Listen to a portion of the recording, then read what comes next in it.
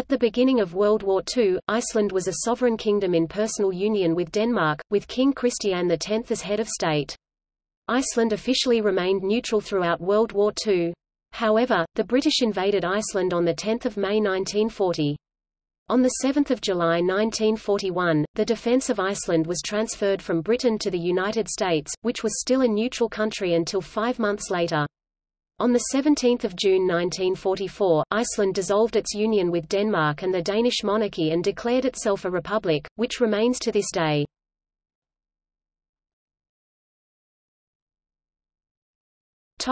Background. German interest in Iceland in the 1930s grew from nothing at all to proportions found by the British government to be alarming. The Third Reich's overtures began with friendly competition between German and Icelandic football teams. When war began, Denmark and Iceland declared neutrality and limited visits to the island by military vessels and aircraft of the belligerents.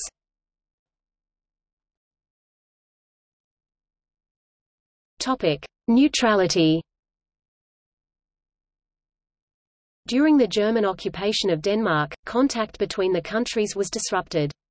Initially, the Kingdom of Iceland declared itself to be neutral, and limited visits of belligerent warships and imposed a ban on belligerent aircraft within Icelandic territory. Following the invasion of Denmark on 9 April 1940, Iceland opened a legation in New York City. Iceland, however, unlike Norway, did not closely enforce limitations within its territorial waters and even slashed funding for the Icelandic Coast Guard. Many Axis merchant vessels seeking shelter within the neutral waters around Iceland were sunk by Allied warships. The chief of the Capital Police Forces, Agnar Kofod Hansen, started to train the National Defense Forces in early 1940.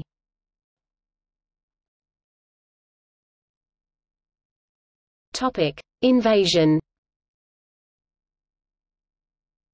The British imposed strict export controls on Icelandic goods, preventing profitable shipments to Germany, as part of its naval blockade. London offered assistance to Iceland, seeking cooperation, as a belligerent and an ally, but Reykjavik declined and reaffirmed its neutrality. The German diplomatic presence in Iceland, along with the island's strategic importance, alarmed the British. After a few failed attempts at persuading the Icelandic government by diplomatic means to join the Allies and becoming a co-belligerent in the war against the Axis forces, the British invaded Iceland on 10 May 1940. The initial force of 746 British Royal Marines commanded by Colonel Robert Sturges was replaced on 17 May by 2 regular army brigades. In June, the first elements of Z force arrived from Canada to relieve the British, who immediately returned to the defence of the UK.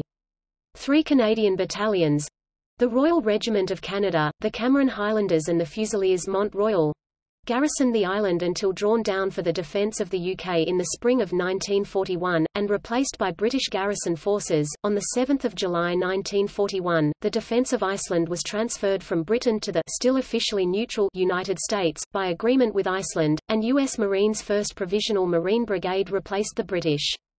Iceland's strategic position along the North Atlantic sea lanes, perfect for air and naval bases, could bring new importance to the island.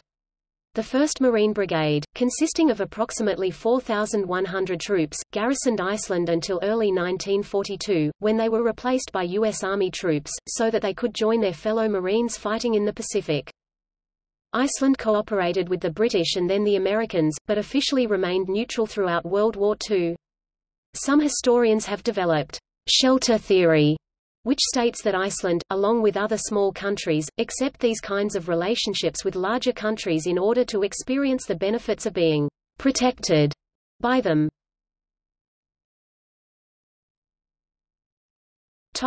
Life in occupied Iceland. British troops arrived and many stayed in the city of Reykjavik, causing much social disruption among the citizens. Women and young girls were thought to have had sexual relationships with the British soldiers. Reports also showed an increase in prostitution. This interaction also caused some hostility between the soldiers and Icelandic men. The large-scale interaction between young Icelandic women and soldiers, which came to be known as astandi, the condition, or situation, in Icelandic, Many Icelandic women married Allied soldiers and subsequently gave birth to children, many of whom bore the patronymic Hansson. Hans translates as his in Icelandic, which was used because the father was unknown or had left the country. Some children born as a result of the Astandi have English surnames. During the war, drifting mines became a serious problem for Icelanders, as well as the Allied forces. The first Icelandic Explosive Ordnance Disposal (EOD) personnel were trained in 1942 by the British Royal Navy to help deal with the problem. The British forces also supplied the Icelandic Coast Guard with weapons and ammunition, such as depth charges against Axis U-boats. During the war, drifting mines and German U-boats damaged and sank a number of Icelandic vessels. Iceland's reliance on the sea, to provide nourishment and for trade, resulted in significant loss of life. In 1944, British naval intelligence built a group of 5 Marconi wireless direction finding stations on the coast west of Reykjavik. The stations were part of a ring of similar groups located around the North Atlantic to locate wireless transmissions from U-boats. On 10 February 1944, German Focke-Wulf FW-200 Condor from the I.KG-40, stationed in Norway, sank the British tanker SS El Grillo at Seyðisfjörður. On 17 June 1944, Iceland dissolved its union with Denmark and the Danish monarchy and declared itself a republic.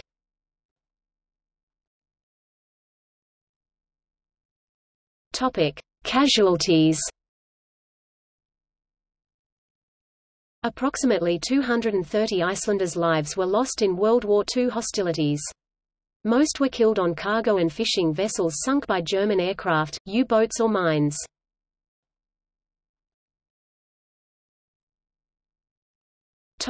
Aftermath and legacy.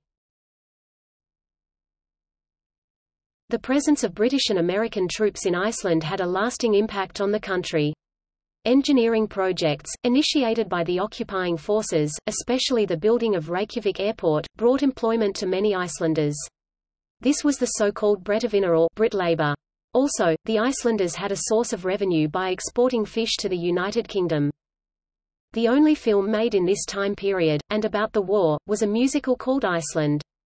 Iceland was not filmed in nor particularly about Iceland.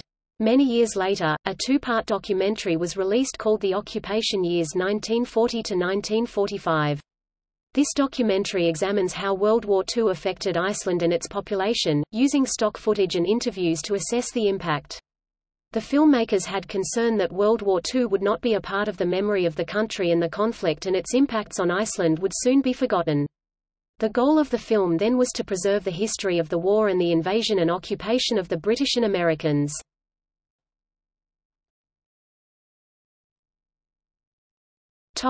See also: Iceland in World War II, Operation Icarus, Invasion of Iceland, Occupation of Iceland, Astandi, Founding of the Republic of Iceland, British occupation of the Faroe Islands, Expansion operations and planning of the Axis powers, Battle of the Atlantic.